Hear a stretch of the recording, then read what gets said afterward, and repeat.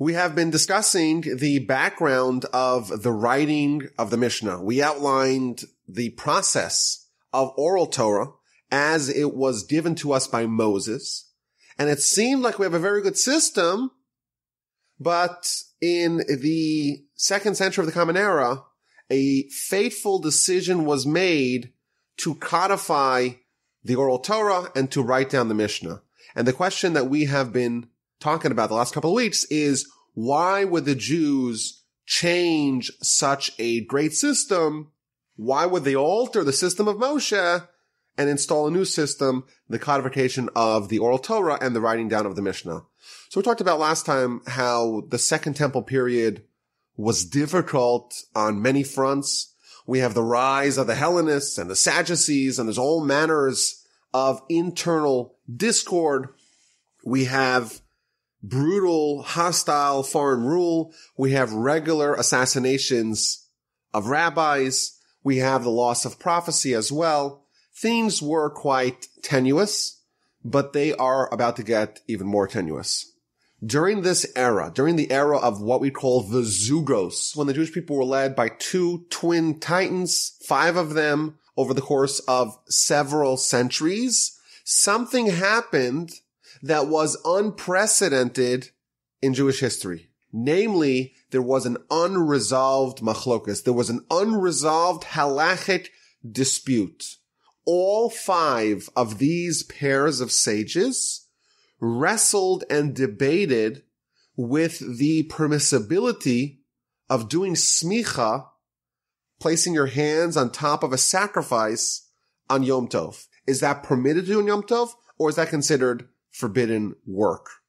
This question was unresolved for hundreds of years. Now, ultimately, it was resolved that it was permitted, and obviously, this is a very small component of oral law. What percentage of Torah deals with the question of, can you place your hands on top of a sacrifice on Yom Tov, on the festival? And ultimately, it was resolved, but still we see the first cracks in this ostensibly bulletproof system. Now, by the time Hillel and Shammai arrived, Hillel and Shammai are the final ones of the Zugos, the final pair of Zugos.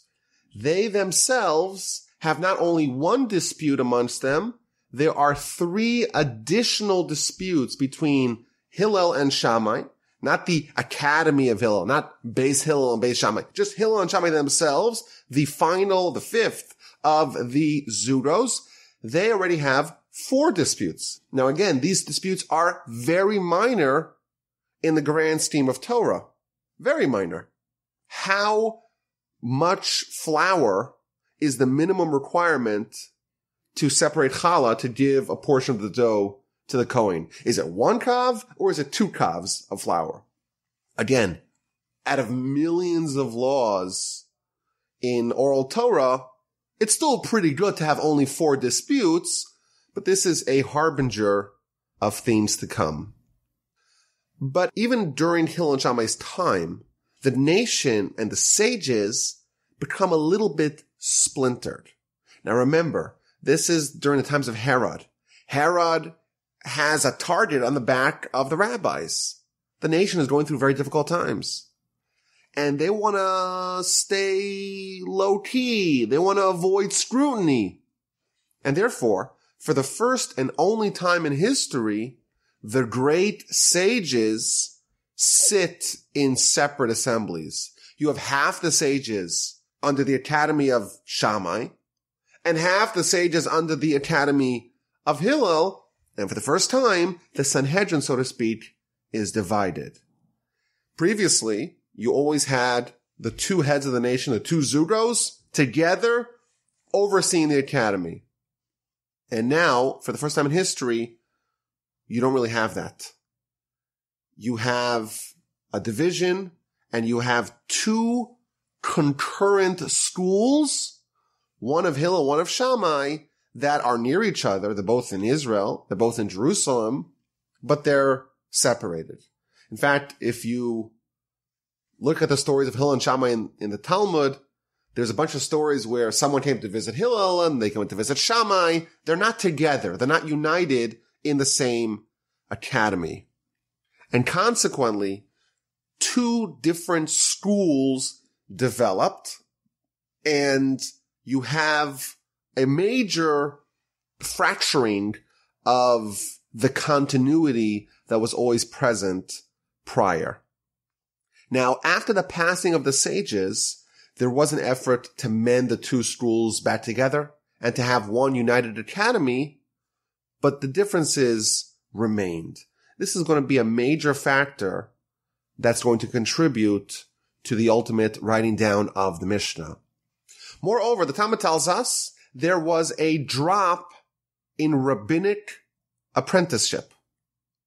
The Talmud says that there were many students of Shammai and Hillel that didn't study under the tutelage of their masters sufficiently. They studied, but not sufficiently. Maybe they only did 10 years and not 15. And consequently, they didn't fully absorb the teachings, the traditions, the heritage of Oral Torah from their teachers, and that allowed disagreements, machlokes, to fester. So if we have one dispute amongst the first four pairs of zugos, it's still manageable. It's still contained. Comes along Hillel and Shammai themselves, and they have four disputes. A 400% increase. The students of Shammai and the students of Hillel, the two academies, suddenly there are hundreds of disputes. More often, Beis Hillel, the Academy of Hillel is more lenient. The Academy of Shammai is more stringent, but there are some exceptions. But this now creates, in the words of the Talmud, the one Torah became like two Torahs. This is the first time where things really get out of control. And the Talmud even tells us that this creates cultural problems.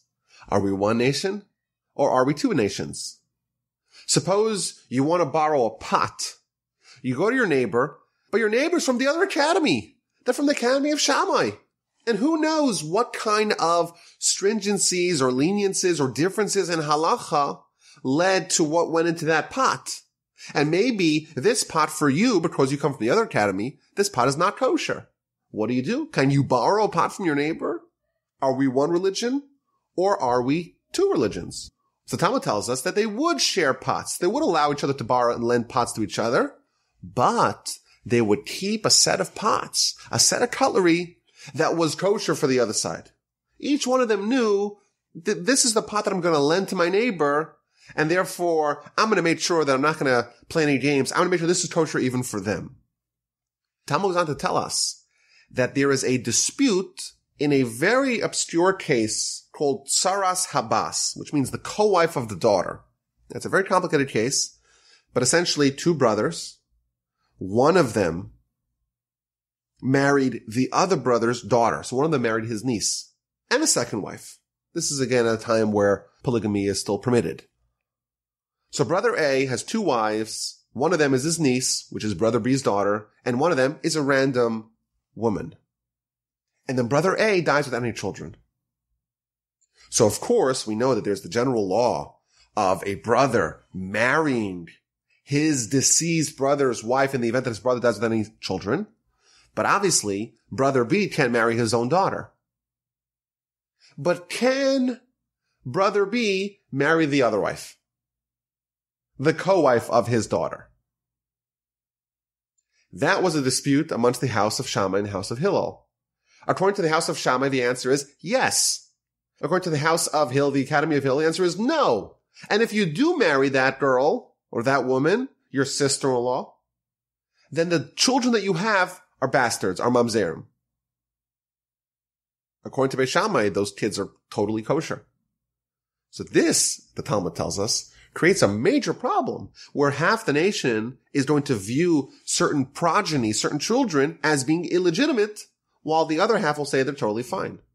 And now, can those children ever get married? Or will they forever have to figure out, well, did you ever come from such a lineage, from such a pedigree? So the Talmud says that even though the Academy of Shammai did their thing, the Academy of Hillel did their thing, still they would intermarry. But they would make sure that no family from the Academy of Hillel would marry a child that came from questionable lineage according to the way they understand the Talmudic case of Atzaras Habas, of a co-wife of a daughter. But again, we're seeing a problem develop where the Academy of Shammai and Hillel are going to create a previously non-existent problem, and it's not going to be resolved for about a century. In Yavneh, we'll talk about Yavneh a little bit. In Yavneh, this question was resolved, but it is indicative of the changing times. Now, after Hillel and Shammai pass, no longer are we going to follow the Zugos pattern, where there's, so to speak, two co-heads of the nation and of the academy. Instead, we're going to have what's called a Nasi. A Nasi means a president. Think of it as the president of the Sanhedrin, who is a descendant of Hillel. Hillel comes from the tribe of Judah, from the family of David. And this Nasi is the equivalent of a political leader, as well as a religious leader, as well as a Torah leader. And for many centuries, the titular head of the Jewish people is going to be the Nasi, the head of the Sanhedrin, who is a direct descendant of Hillel. So after Hillel passes, his son Shimon takes over, and then his son Gamliel the Elder takes over, and then his son Shimon, and then his son Gamliel, and then his son Shimon. A little confusing. We have 3 Shimons and 2 Gamliels, and then his son, Rabbi Judah, the prince. And we have the sages once again reunited in one Sanhedrin under the Nasi, but there's still divides between the Academy of Shammai and Hillel. Those are going to persist for a little bit. Now, the first century of the Common Era was a difficult century for the Jewish people on many fronts. Of course, that is the century in which the temple was destroyed. That is the century where the Romans came down with ferocity and brutality in attacking their Jewish subjects. But there's a very interesting development that happens here in this century. The Talmud tells us that 40 years before the temple was destroyed, so think of it as either the year 28, if the temple was destroyed in the year 68, then 28, if the temple was destroyed in the year 70, then in the year 30 of the Common Era, the Sanhedrin made a dramatic decision to voluntarily weaken its power. And what they did is they left the marble chamber, they abdicated their position in the temple. Temple's still standing, of course. They left the temple and they moved to a different neighborhood in Jerusalem.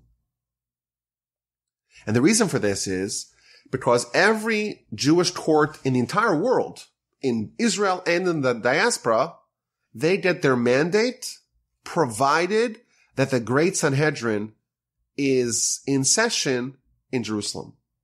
But the Talmud tells us there was such an uptick in violent crime in the decades preceding the destruction of the temple that the Jewish courts were so busy processing capital crime cases, they said, okay, this is not the nation that we're supposed to oversee, we're supposed to adjudicate, and therefore they left the temple grounds, the Great Sanhedrin left the temple grounds, and thereby they handcuffed all other Jewish courts. No longer can they adjudicate capital crime. Now they maybe outsourced it to the Romans. And this is an interesting idea. You would think that when there's a lot of violent crime, there's a lot of murder, there's a lot of capital crime, well, then the Sanhedrin should increase its power. We need them more than ever. And the answer is that the Jewish court is not there to compel observance. Rather, it's there to strengthen and to maybe buttress the nation that already is on board. The Talmud says that a Jewish court should execute someone once every 7 or 70 years.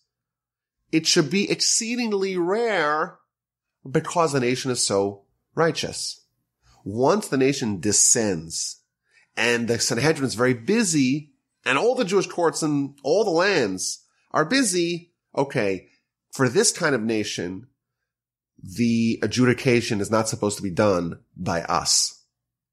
And therefore the Sanhedrin leaves Jerusalem and begins a tour of various different cities. And the Talmud tells us that over the course of its history, it went into exile 10 different times. They left the marble chamber, they went to a place called Chanut, then they went to Jerusalem, and they went to Yavneh, they went to Usha, and they went back to Yavneh, and they went back to Usha, Shfaram, Beit Sharim, Tzipori, and finally, the last seat of the Sanhedrin, it was in Tiberia and Tiberias before the Sanhedrin was dissolved in the 4th century of the Common Era. So this is a very important point in history. The Sanhedrin leaves Jerusalem. They move to Yavneh.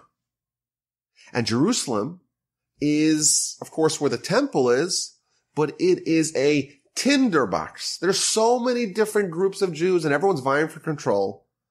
And there's such internal civil war. And then there's the revolt, the Great Revolt, and a 4-year war culminating in the destruction of the temple begins. The rabbis, they're safely ensconced in Yavneh. And the Talmud gives us a very dramatic story how Rabbi Yochanan Ben Zakkai, who is the greatest sage who remains in Jerusalem, he smuggles himself out of besieged Jerusalem, and he negotiates with the Roman general overseeing the siege. His name is Vespasian. And he's able to extract certain concessions from Vespasian. And one of them is that the city of Yavneh and its great sages will be spared. He doesn't ask that the temple be spared. He asks that the city of Yavneh and the great sages in the Sanhedrin will be spared. He made this calculation that Jerusalem is doomed. The temple is doomed. It's going to be destroyed. What's going to happen next? How will the nation rebuild after this traumatic destruction? Yavneh is going to be the epicenter of the new, so to speak, the new nation breathed life into them by the great sages in Yavneh. So this time in history, I think it's maybe one of the most critical junctures in history. Temples destroyed. The Romans are slaughtering tens of thousands indiscriminately, destroying cities. The Jewish nation has to scatter. And in fact, they, again, target the rabbis. The Nasi, Rabbi Shimon ben Gamliel, the first Rabbi Shimon ben Gamliel, the great-grandson of Hillel, is actually executed. They chop off his head. And the last high priest, Rabbi Yishmael Kohen Gadol, has his skin flayed off of him. So they're targeting the rabbis. But there is this immunity that is given to the rabbis in Yavneh. And in Yavneh, there's going to be a lot of very important decisions that are going to stabilize the nation and stabilize the threat to Torah. So Yavneh, it has the Nasi, who is the son of the murdered Nasi Rabbi Shimon ben Gamliel. His name is also Rabban Gamliel. And the reason why it's confusing is because there's multiple Gamliels and multiple Shimons. The two Gamliels, one of them is called Rabban Gamliel the Elder, Rabban Gamliel Hazaken, and the current Rabban Gamliel is Rabban Gamliel of Yavneh. And he is the Nasi. He is the president. In fact, the Romans wanted to kill him. He had to go into hiding. And he only surfaced later once things quieted. But in Yavneh, the leadership is going to be expanded. There's going to be a triumvirate leading Yavneh. Rabbi Gamliel is the Nasi. But the greatest sages are Rabbi Eliezer, known as the Chacham, the wise one, and Rabbi Yehoshua, who is the Av Beitin, the father of the Beitin, the father of the court. He's like the leader of the court. And there's many stories about this time period in Yavneh, what these great sages, again, they're given immunity, they survive in Yavneh, and now they're going to be defenders of their nation. So the first thing they do is they make a bunch of trips to Rome, and they petition the Romans to alleviate the oppression of the Jewish people. They also begin to ferret out all foreign influences amongst the nation.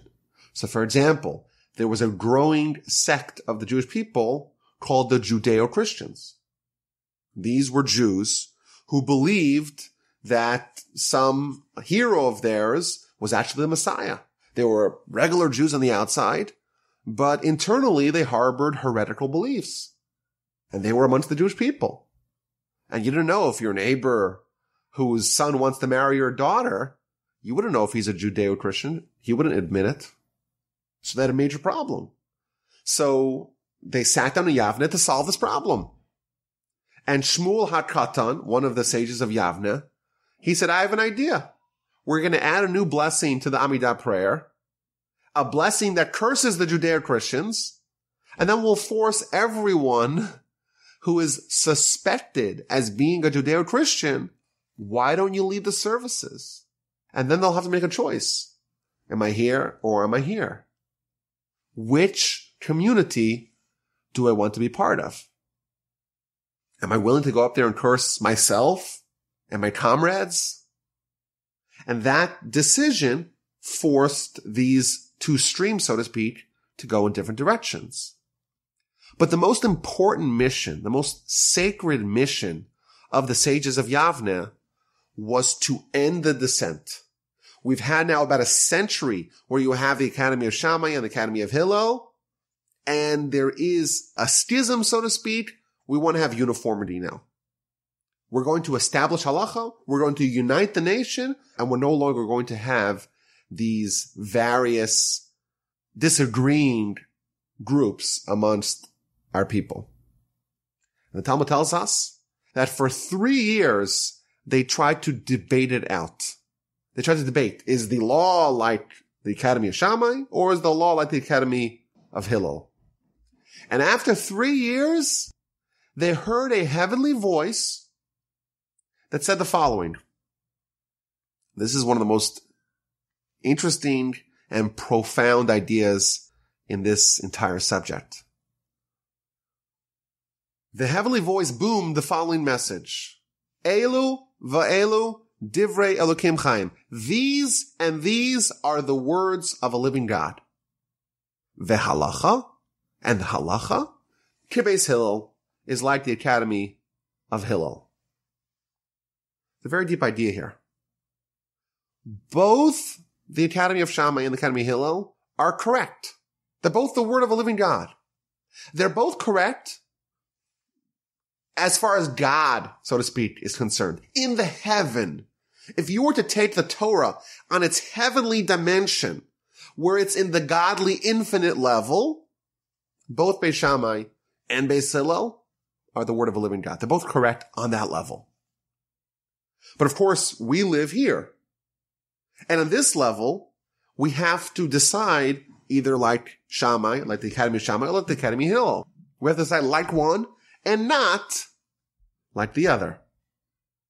What this is hinting at is that the Torah is multidimensional. And in the heavenly sphere, it's possible that two opposing positions are both true, are both Torah, but over here, vis-a-vis halacha, we have to have one and not the other. In fact, the commentaries explain that when Moses went up to heaven, every single law, he was shown 49 angles of purity and impurity. And of course, those two are opposite. You can't be pure and impure, at least not in our world.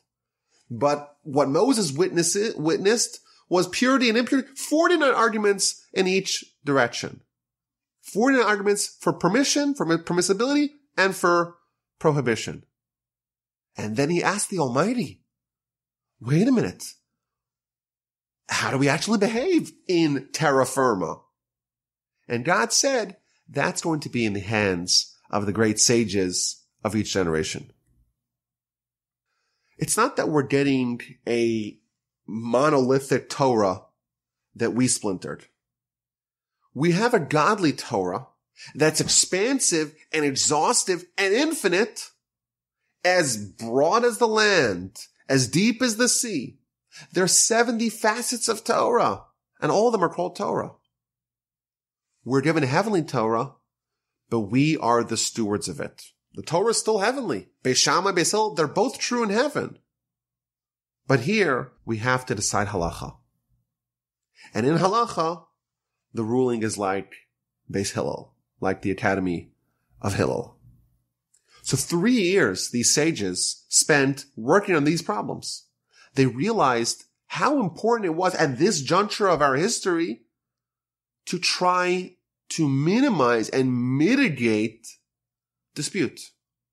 Our nation, because of internal discord, because of all this factionalism, we lost the temple. We lost our hegemony. We lost our security. We lost so many communities, so many of our great leaders. Now it's time to reunite. Now it's interesting. If you study this period, you'll see that there were some casualties, if you will, from this effort. You have the great sages in Yavneh, and everyone's motivated. Okay, now it's time to reunite. Now it's time to unify the halacha. Now it's time to end dissent. Well, what if there is dissent? Sometimes there were even these hints of dissent that were quickly stamped out in a way that, looking back at it, seems quite tragic. There was a zero tolerance policy that was adopted to try to stamp out any hint, any whiff of dissent. And as a result of that, we read the story, for example, of Rabbi Eliezer and the serpentine oven. The great Rabbi Eliezer, he's the Chacham. He's the greatest sage in Yavneh. He's not the Nasi. He's not the official head, but he's the greatest sage. And he rules about a very obscure case, the serpentine oven. And I know we spoke about these stories in the past. We'll be brief, but it's important to hear about it in context. He rules against the rest of the sages, and he refuses to accept the ruling of the majority. Now, the reason why he refuses to accept the ruling of the majority, that's because at that particular time, there wasn't a quorum in the Sanhedrin of Yavneh. And the reason for that is, even though Yavneh was granted certain immunity, but at various times things got a little hot and they split up and went in different directions. And they went underground, and then eventually they once again reunited once things quieted down. So there was a convention in Yavneh, but there weren't the full quorum. And therefore, Rabbi Eliezer says, even though the majority is against me, but because there isn't a quorum, I'm allowed to maintain my dissent. And Rabban Gamliel, the head of the Sanhedrin, the Nasi, he said, no, we have partial quorum and we have the Nasi, and that should be sufficient to follow the ruling of the majority. And Rabbi Eliezer does all kinds of tricks to prove that he's right. He makes the water flow the opposite direction. They hear a heavenly voice. But of course, it's all rejected. And that causes the tragic aftermath of this is that Rabbi Eliezer himself was excommunicated. The importance of this, we have to realize. This is the greatest sage in the land. The greatest sage. The greatest sage of Yavneh, we're told, okay, you're persona non grata. No one's allowed to be around you. Because you are giving off even the impression, even the hint of dissent. Now is not the time for that. The Talmud even tells that Rabban Gamliel, right after this happened, he went on a trip, a diplomatic mission to Rome. And he's on the ship in the Mediterranean, and a hurricane, a gale, attacks the ship. And he's on the ship, and he knows that the reason why God is, so to speak, attacking him is because of what he did to Rabbi Eliezer. And he says, Master of the world, you know that I didn't do this for my own honor, and not for the honor of my father's household, of the office of the Nasi. I did it for your honor. so that there will not be a lot of machlokas, there will not be a lot of disputes amongst the people. He makes a declaration, and right away the waters calm. Now, to make things even more complicated, Rabbi Eliezer and Rabban Gamliel were brothers-in-law. So this had a familial component to it as well. Now, people are actually bothered by this story a lot. Because you read the story, it seems pretty clear that Rabbi Eliezer was correct. His ruling was correct. Yet, because the majority went against him, his ruling is rendered incorrect. And we say Torah is not in the heavens. Whatever the ruling of the Sanhedrin here is, that's the law. But if he's right, that means the Sanhedrin got it wrong. So how do we square with the fact that maybe we have halacha that's wrong? The Talmud even goes on to say how one of the sages went and met Elijah the prophet. And they asked Elijah the prophet, what does God think about our dispute? So Elijah said that God is saying, Natzchuni banai, my sons have triumphed over me. It seems like Rabbi Eliezer's with God. And the Sanhedrin is triumphing over God. Is that what we want to do with Torah? This is an interesting question. Some want to speculate that no, Rabbi Eliezer was wrong. In the heavens he was right, but here he was wrong. What that means is a very subtle question. But the Sefer HaChinuch, he says a very powerful idea. Let's assume, for argument's sake, that Rabbi Eliezer was correct, and the Sanhedrin got it wrong. Yet we're told in the Torah to follow the word of the Sanhedrin and to not deviate from it, not right and not left. What that means is that even if they're wrong, we should follow them. Because you know what? We still have a nation. And the second we abandon the Sanhedrin, we lose the nation. And it's better for us to have one law, the serpentine oven law. Let's be wrong with that. Let's be wrong. But we're wrong in one thing. The second we lose Sanhedrin, we're wrong in everything. And our nation dissolves. But this shows us again, what was the focus of the sages of Yavneh? The focus was, okay, we've spent 100 years arguing. Now let's resolve our differences. And they rule indeed that the law follows the academy of Hillel. But Rabbi Eliezer is a casualty. And Rabbi Yehoshua, who was the Av Beis and was the head of the court, he too had his run-ins with Rabban Gamliel. And there was one story where they had a disagreement as to whether or not witnesses were good witnesses, were reliable witnesses for the purposes of making a new moon. And consequently, there would have a different calendar. And that was the month of Tishrei. So there was a dispute as to what day was Yom Kippur. And the Sanhedrin ruled that Yom Kippur is on day 10. And according to Rabbi Yehoshua's calculation, it will be on day 11. So Rabbi Gamliel tells Rabbi Yehoshua, I want you to come to me on day 11, the day you think is Yom Kippur. According to us, it's the day after Yom Kippur. But the day that you think is Yom Kippur, you must come to me. I declare upon you. I decree upon you. You must come to me holding your staff, holding your money pouch, violating, so to speak, Yom Kippur to show that you accept the ruling of Sanhedrin.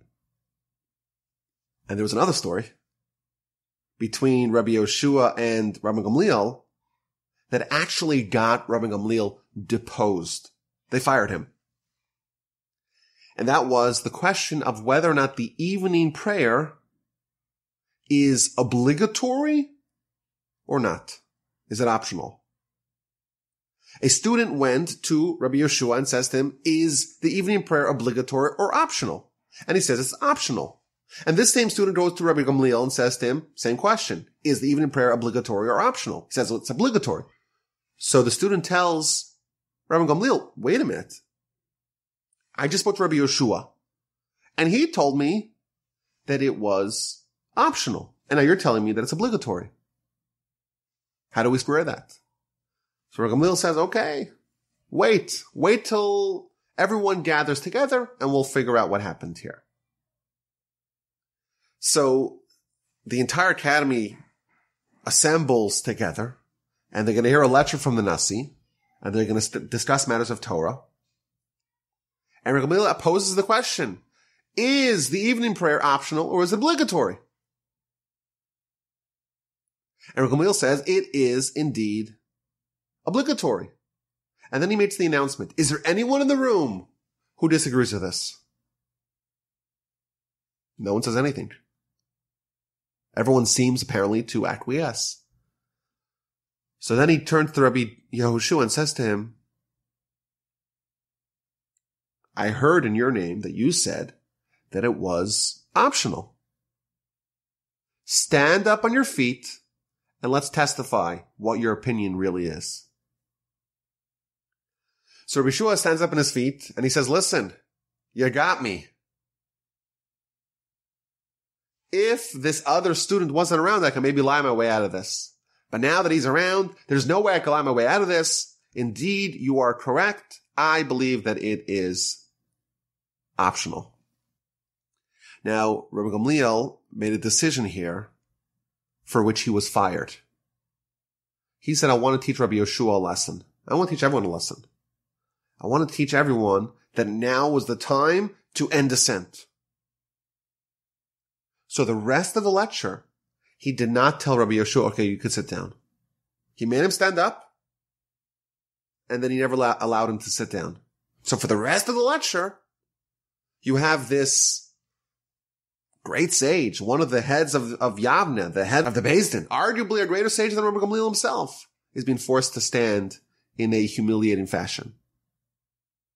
So in the middle of the speech, a group of students torpedo the lecture. And they tell the Maturgamon is like the amplifier. That's the great sage. If there's thousands of people without microphones, he would whisper the message, the lessons, to someone who had a very strong booming voice, and that person would announce it to everyone. So they tell him, no more talking from you. And they torpedo the lecture. And they say to Rabban Gamliel, I'm sorry, you are no longer the head of the Sanhedrin. We're going to find a replacement. And they fire him. And they find a replacement, whose name is Rabbi Eliezer ben Azariah, who happens to be only 18 years old at the time. And it's a long story, but eventually Rabban Gamliel is restored, and there's like a system where he alternates. 3 weeks out of 4, Rabban Gamliel gives the lecture, and the 4th week, Rabbi Eliezer ben Azariah, he is the, so to speak, the assistant Nasi, and he gives a lecture every 4th week. But this again shows us what is happening in Yavneh. We're trying to weed out any disputes. We're trying to stamp out any dissent, and we're trying to unite and unify the nation once again. Now, there's an interesting personality in this story. It's one of the secret heroes, and that is Rabban Yochanan Ben Zakkai. He was in Jerusalem, and he was one who negotiated Yavneh to be spared. And he comes to Yavneh, but he's so revered as a sage, he realizes that if I stay here, I'm going to overshadow the young Nasi, Rabban Gamliel. So he voluntarily picks up, goes home, leaves Yavneh to make sure that the power and the influence of the young Nasi is not going to be curtailed. Now, as we've spoken about in the past, all along this time in history, the Sanhedrin is making all kinds of new decrees and ordinances to keep the nation on top of their game, so to speak. And there's actually 9 different decrees that we have from Rabban Yochanan Ben Zakkai when he was still in Yavneh for that short period before he left. And a lot of these decrees actually play a part in our religion today. So, for example, we shake the lulav the entire Sukkot. Before the temple was destroyed, we only did it for 1 day. And only in the temple they did it for 7 days. With the destruction of the temple, Rabban Yochanan Ben Zakkai made a decree that even outside the temple, we shake the lulav for all 7 days of Sukkot. Blowing the shofar on Shabbat. Can we do that? In Yavneh, decrees Rabban Yochanan Ben Zakkai that we can. All kinds of interesting decrees that he makes vis-a-vis making a new moon, making a new Rosh Chodesh. But again, this process continues. There's other decrees that are done here. There was a group called the Kuthians, another splinter sect of the Jewish people. Any meat that is slaughtered by the Kuthians is forbidden as a decree. In Usha, remember we talked about the various places where the Sanhedrin went in exile. One of the places was Usha. The Talmud gives a list of decrees and ordinances that were made there. Now, even though the Sanhedrin is granted immunity, at various times, like we mentioned, they had to disperse and go underground. And that is actually the background for Rabbi Eliezer's dissent.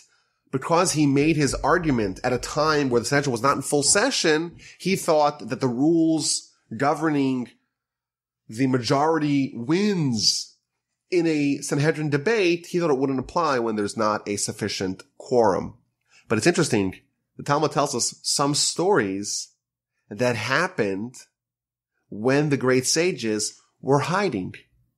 Even though the Romans are allowing Yavneh to exist, at various times things get difficult, the rabbis have to run. So the Talmud gives us two interesting stories about what happened when the sages were hiding in an attic in the city of Lud, which is nearby to Yavneh.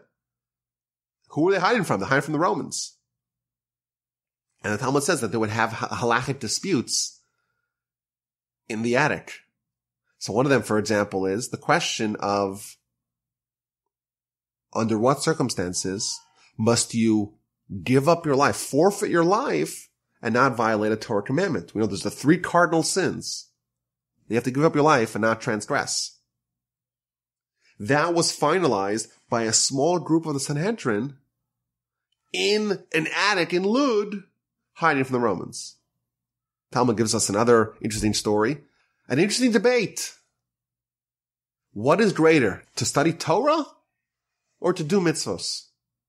Which one of those are greater? That was a discussion that happened, again, in an attic in Lud. And ultimately the Talmud agrees, or the sages agreed, that Torah study is greater because it indeed brings to acts of mitzvos. But throughout this period, in this final stretch run, before the Mishna is being written down, things are difficult and things stay difficult, and the Jewish people are always on the brink. You have the Emperor Trajan, who had a horrific hostility towards the Jews, but none of them, of course, equaled the persecutions of the Emperor Hadrian. Hadrian was almost like a reincarnation of Antiochus. He makes all kinds of crippling decrees against Jewish practice that are almost word for word out of the playbook of Antiochus.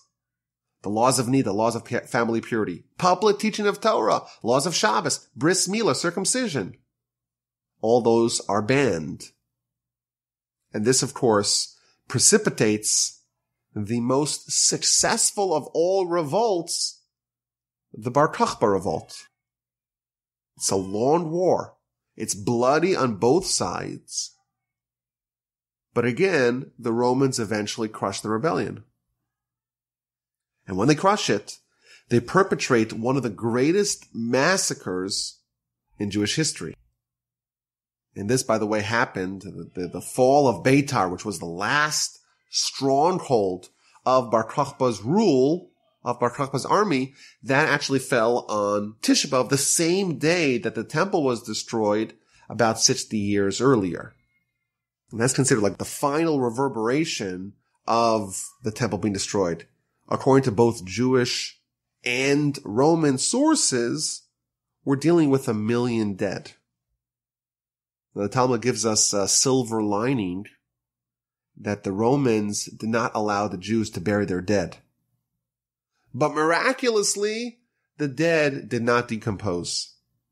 And therefore the sages, after this horrific event happened, they instituted the fourth blessing of the Birkat HaMazon, Hatov V'Hametiv. God is good and does good to us. Even though this is very difficult times, he still did this great miracle for us to allow the bodies to not decompose so we could bury them with dignity. Now, Jewish sources talk about 10 martyrs, 10 great sages that were killed in this 60 to 70 year period from the destruction of the temple to the fall of Beitar. So, of course, we talked about the last high priest, Rabbi Shmuel Kohen Gadol, Rabbi Shmuel, the high priest. His skin was flayed, and they would parade his skin throughout Rome. And we talked about the last Nasi, Rabbi Shimon ben Gamliel. Rabbi Chanina ben Sheradion, he was burned to death. Rabbi Akiva, he was imprisoned, and he was subsequently flayed. This is at the time of the aftermath of the Bar Kokhba revolt. Hadrian forbids the conferring of smicha, of rabbinic ordinance. He said, if you give smicha, I'm going to kill you. If you receive smicha, I'm going to kill you too. Moreover, a city in which smicha is conferred, the entire city is going to be slaughtered. Smicha is the way where we confer rabbinic stature to the next members of the Sanhedrin. It's this continuity that we have since Moshe. The Talmud gives a story of Rabbi Yehuda ben Bava, a very old sage, who gathers a bunch of students and goes between two cities and gives them smicha. But the Romans get wind of it, and they come and they pepper him with spears and they kill him in a horrific way. Again, we're seeing the continuing pattern. Torah is being threatened. Jewish continuity is on the rocks. How are we going to perpetuate Torah when the great sages are being targeted, when millions are being killed, when the Sanhedrin can't even unite and discuss questions of Torah in the academy? Talmud gives us an interesting story how when Rabbi Akiva was in prison, and he was the greatest sage at that time, his students would still come to the prison and would try to ask questions to him through the window, so to speak, of the prison. The Talmud gives a great story about one of the students of Rabbi Akiva, whose name was Rabbi Yochanan Hassanler, and he disguised himself as a peddler, and he asks questions, but he presents himself as if he's selling needles. Who wants to buy needles? Who wants to buy needles? But that's a code that's conveyed to Rabbi Akiva in the prison. He's able to understand what the question is and is able to give him an encrypted answer. The Talmud also tells how Rabbi Shimon came to visit him in prison. But again, this is indicative of the time. The Talmud tells us how Rabbi Akiva had 24,000 students. Torah was burgeoning. But they all died. There are some that speculate that they died in this Bar Kokhba revolt and its aftermath. The Talmud said that the world was empty of Torah. It was bereft of Torah. All of the sages were dead. And Rabbi Akiva goes to the south and finds 5 promising students, and through them, Torah is repopulated. But even those students are attacked, are targeted. Rabbi Shimon, one of the students of Rabbi Akiva, one of those 5 students, the Romans decreed that he is going to be executed, and he has to hide in a cave for 13 years. So again, we see how it's a very, very difficult time to perpetuate Torah. The era of the Second Temple and the century that followed it, of course, is an era that is replete with absolute giants, some of the great heroes of our history. Hillel, Rabban Yochanan Ben Zakkai, Rabbi Eliezer, Rabban Gamliel, Rabbi Yehoshua, the triumvirate of Yavneh, Rabbi Akiva, and of course there's many more that we haven't even mentioned. But several times over this period, we see how the nation is hanging on a thread. And it's, of course, miraculous that Torah did endure that long. We talk about divine intervention. We have these legends arriving at just the nick of time. Ezra coming, Hillel coming, Rabbi Akiva coming, Rabban Yochanan Ben Zakkai with the foresight to ask for Yavneh to be spared. It's an era of unprecedented challenges to the continuity of Torah. And at this time, there's going to begin a mass migration of Jews back to Babylon. And the Sanhedrin is going to remain in Jerusalem or in Israel, but things are not going to get easier once we have the nexus of the people, the epicenter of the nation, traveling east. So at this time, there was a little bit of a window, a brief respite of Roman hostilities, and arguably the most consequential decision in Jewish history was made, and that is to write down, to codify the Oral Torah. Talmud tells us that on the day that Rabbi Akiva was killed, a young boy was born. His name was Yehuda. And he's going to be known to us, of course, as Rabbi Judah the Prince. This was at a time where circumcision was still prohibited. And if someone would be circumcised, they would kill the baby and kill the mother for good measure.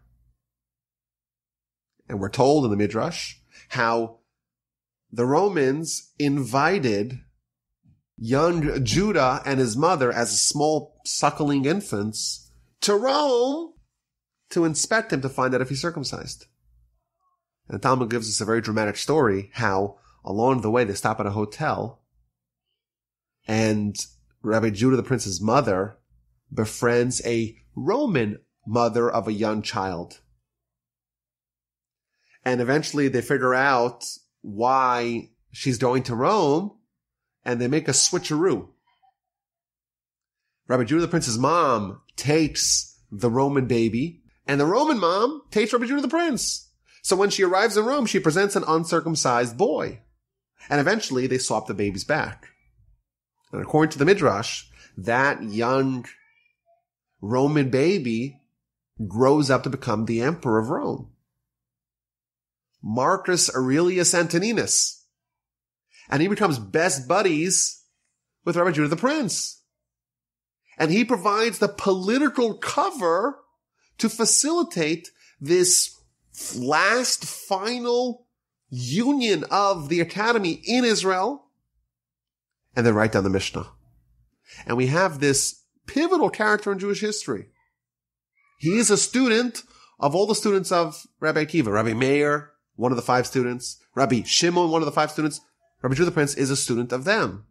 And this is this uninterrupted line back to Hillel, back to Moses, and they're going to, him, together with his academy, are going to undertake the most monumental project in Jewish history, the writing down of the Mishnah and the codification of Oral Torah. As always, my email address is rabbiwolbe@gmail.com. I want to make everyone aware, if you don't know this yet, I actually have 6 podcasts that you can listen to on your phone. The Jewish History Podcast, Parsha Podcast, Torah 101, the Mitzvah Podcast, the Ethics Podcast, and This Jewish Life.